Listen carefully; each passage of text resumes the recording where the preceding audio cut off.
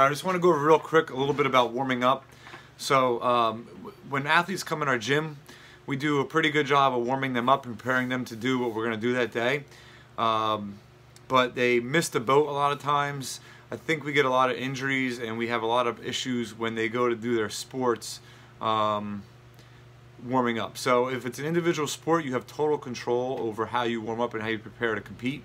If it's a team sport, you don't have total control over it, but you could actually do some things to individually to prepare yourself for competition. A lot of times the sport coaches don't really know physiology, they don't really know how the body works, so their warm-ups are lacking, and that's a problem. So let me start with the gym. So when people come in the gym, we usually do a general warm-up. Warm-up should go from general to specific.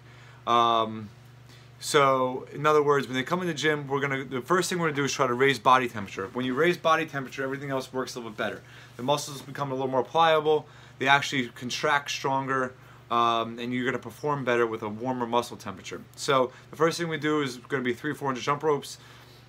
If you don't jump rope, we jog, or we do, but most people jump rope, or we go on the bike. But jump roping is going to improve our, raise our body temperature, but it's going to also, in the long term, over the course of months and years, it's going to improve coordination, and that's important for athletes. Then we go into what's called, we call the mobility portion. Some people might call it stretching. Mobility just means we're working on the range of a joint instead of the length of a tissue. Okay, so hip mobility versus hamstring flexibility, right? Hamstring flexibility would be how long you can make your hamstring. Hip mobility would be how much range of motion you could take your hip joint through. So we go through mobility or stretching, and then we go into our prep phase. So we do basically 3 things to prepare ourselves to train that day. We do general with jump rope, we do mobility, and that has short-term and long-term. We're trying to become more mobile for that session, but we also are trying to improve mobility over a period of time, over months and years.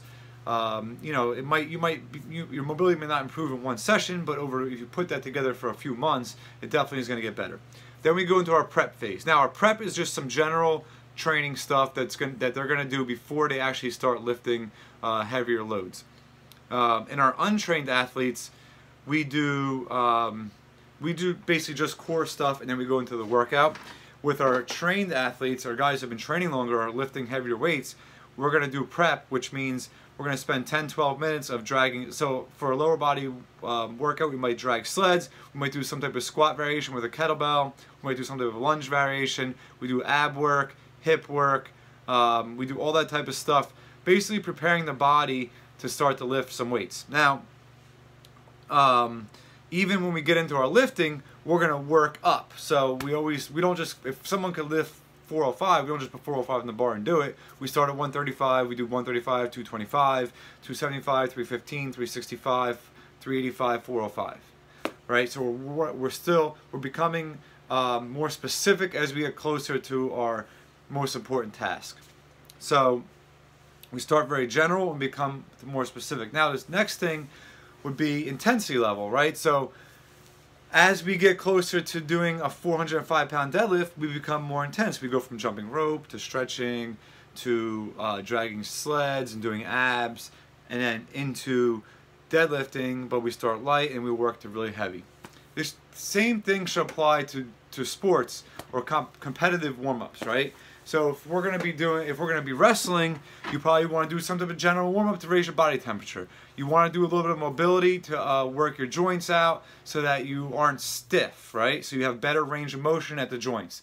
Then you want to go into something that's going to be a little bit more specific. So it might be, maybe we do some a little bit of plyo work to get our heart rate up, and then we go into the actual wrestling itself, and you wrestle somebody. What I suggest in sports where athletes have to get where heart rate goes way up, like wrestling, maybe football, like track and field, sprinting. For those types of sports, we need to get your heart rate up, elevate it, almost like you almost compete it, come down, relax, and then go into competition, right? So we don't want to go into competition not yet having had your heart rate way up. Now, some people say you just got to break a sweat. Yes, you have to. We want you to break a sweat to raise body temperature of the muscles, but we also want your heart rate to go up near, like at the same rate as it would in competition. So if you're wrestling and you're going to have a heart rate of 90% of your max heart rate or even higher, you need to touch that a little bit. You don't need to wear yourself out in your warm-up where you can't function, but like you touch that really high heart rate, get yourself really out of breath, almost get into that lactate zone, or brush up on lactate capacity, and then come down, relax, chill out, maybe just stay warm, stay sweating, and then go out and compete. Same thing would be for like if you were a sprinter, if you're warming up for a combine, you have to run the 40-yard dash. Now your heart rate doesn't go up that high, but it's very neural driven. So you should be running a 30, maybe 2:30s, maybe a 40, depending on how good a shape you're in, before you actually get timed in a 40-yard dash. And that leads me to the last thing. The more in shape you are, the more of a high intensity warm-up you can tolerate. If you're not in that great of shape, if you're younger, if you're weaker, if you're not in greatest shape, you can't tolerate that big of warm-ups. Think about the gym. We're not going to give someone who's really weak, if someone could squat 35-pound kettlebell, we're not going to do a 35-pound kettlebell squat for warm-up. No, we're going to do maybe some planks, maybe a little warm-up, and we're going to just go right into the kettlebell squat. So the more in shape you are, the more intense your event, the more you need of a warm-up. Okay, now if you're really in shape, then you need to get a little bit better of a warm-up. That's all. I mean, you could tolerate more. If you're not that great of shape, if you do an intense warm-up, it's going to wear you out and your performance will suffer from it. And that's it. Just wanted to touch on warm-ups a little bit. If you have any questions, let me know.